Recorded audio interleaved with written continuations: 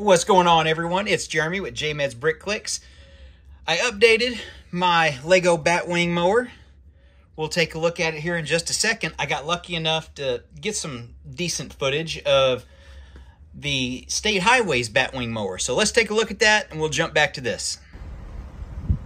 I love when I get to see the State Highway mowers using their Batwing mower and their tractor out, because it gives me some, I guess, inspiration to build the stuff. Now, I made my Batwing mower, it's been 3 or 4 years ago. You can hear the cars going by.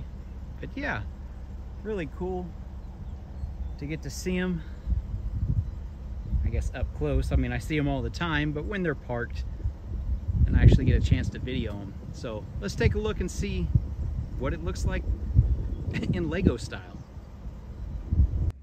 All right, so the first thing, I had to take off the loader bucket off the front, so easy enough, just to make it look a little bit more similar. Now, like I said, I made this Batwing mower here, it's been 2 or 3 years ago. So what we've added to it, one of the things I forgot, at least on the tractor, was the little safety flap here. This little, I don't know, it's like a little guard to where stuff doesn't shoot up from the front and up into the cab operator station. So yeah, that's pretty simple.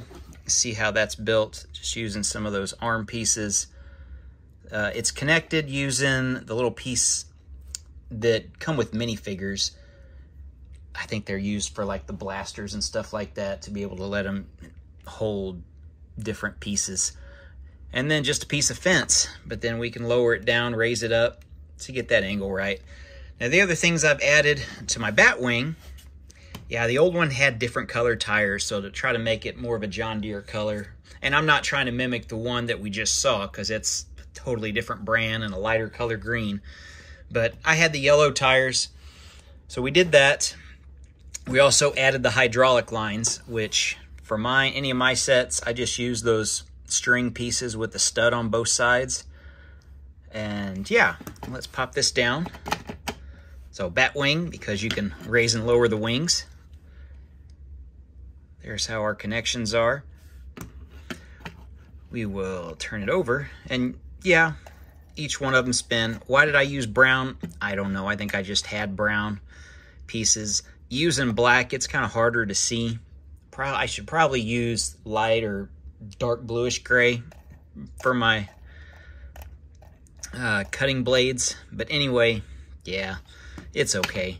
So we had to redo the front just a little bit so I could add this on. So if you watch one of my older videos from a couple years ago, or one of my compilation videos of all my tractor attachments, it will look a little different up here on the front. Everything else on the top stayed the same.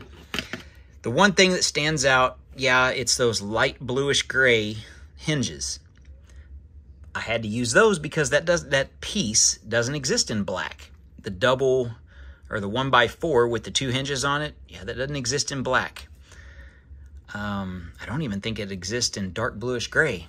So I had white, which was even worse, so at least we're getting a little bit darker as we go on the color scheme. But anyway, that's what it looks like.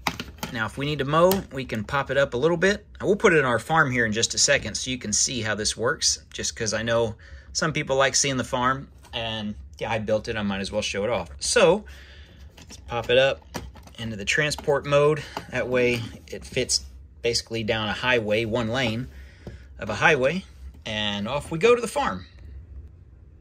Okay, we got him in here. I guess I probably ought to move that horse back just a little bit, but he's in here cutting where we have all the horses. The horses have kind of scattered all down to the bottom of the hill. It's kind of hard to tell. So there's our elevation change. At least kind of just looking like that, it's really hard to tell elevation change. When you look like that, yeah, there's a decent amount. So just one of the full big rock pieces, or those, just to give you a height measurement. Anyway, here we go. We've got it there.